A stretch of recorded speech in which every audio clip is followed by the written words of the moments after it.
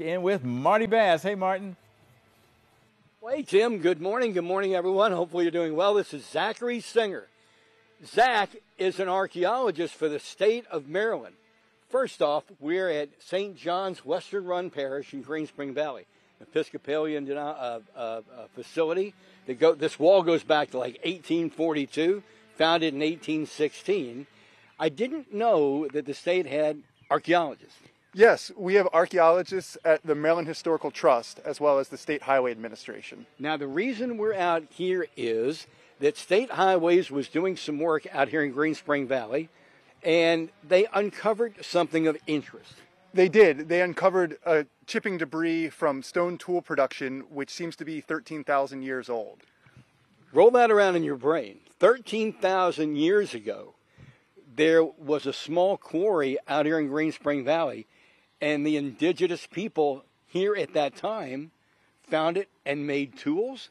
Correct. They were making hunting tools and scraping tools. They were using stone tools as their everyday working implements. We're talking basically not that far away from the last ice age. That's right. 13,000 years ago. Okay, do you all accompany road crews? How did someone say, well, that rock may not be a rock, that may be a tool? Sure. So archaeologists are trained to recognize artifacts, both stone tools and historic artifacts. And so ahead of the highway construction, there were archaeologists to make sure that the artifacts and material culture would be preserved. Does that happen all over the state? There's going to be a new road project, and you accompany the advance crews? Sure, yeah. The State Highway Administration and their archaeologists do that. I had absolutely no idea. How many people in your department? At the Maryland Historical Trust, we have 5 archaeologists, and there are more at the State Highway Administration. And there are more at State Highway. Who knew? A total of how many do you think?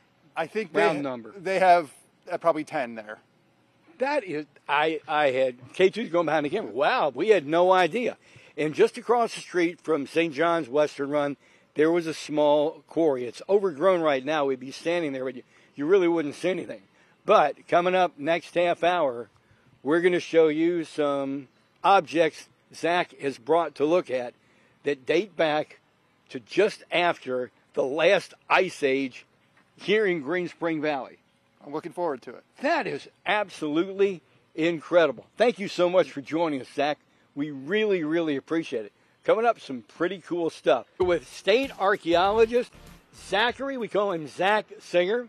We want to thank, excuse me, St. John's Western Run Episcopal congregation for letting us use their property here to get ready to show what you have brought us. These were collected from what was a quarry across the street.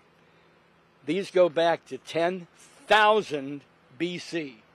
That's right. These were found across the street. These are chalcedony artifacts from chipping to make stone tools 13,000 years ago. There's 2 things I find incredible. One is that State Highways in the state of Maryland have archaeologists that go out with crews just in case. But also that you would know these were, how do you know these are 13,000 years old? These go back to 10,000 BC.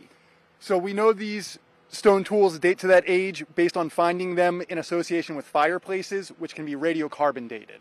So based on their styles and their association, we know how old they are. That is incredible. So you're a sleuth. You're doing detective work. One fact begets another, begets another, begets another.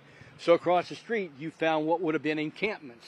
We did. We found crazy. Yeah, we found evidence where people were making stone tools and taking them to go live their daily lives 13,000 years ago. Just after the last ice age. Now we have 1 minute left. What happened to the people who lived here? Where did they go? Sure. So there are still Native American people present in Maryland today, and so these would be their very distant relatives. That's incredible. This on camera's far right, that would have been the chipping stone. The rest of this would have been debris from making tools. That's right. So we found a scraping tool that was used probably to scrape hides to make clothing 13,000 years ago. That is just unbelievable. So real quick, what will happen to these now? Do they go on display? Do they go into a drawer? What happens? They get preserved and curated at the Maryland Archaeological Conservation Laboratory. That's wild. Hey, listen, thanks for joining us. We really appreciate all the work you did behind the scenes with our man back at TV Hill. Matt Wilson, because it took a while to get this all set up. You're getting ready to do another dig. We're going to drill down how many feet? We're going to be in Cumberland with the paleo digger, drilling down 10 feet to find additional 13,000-year-old artifacts. That is unbelievable. And if you find something cool, we'll have you come back on, and we'd love for you to join us again. Sounds great. Unbelievable. I always like to see what you're going to find in your own backyard. Literally what we found in our own backyard. Back to TV Hill.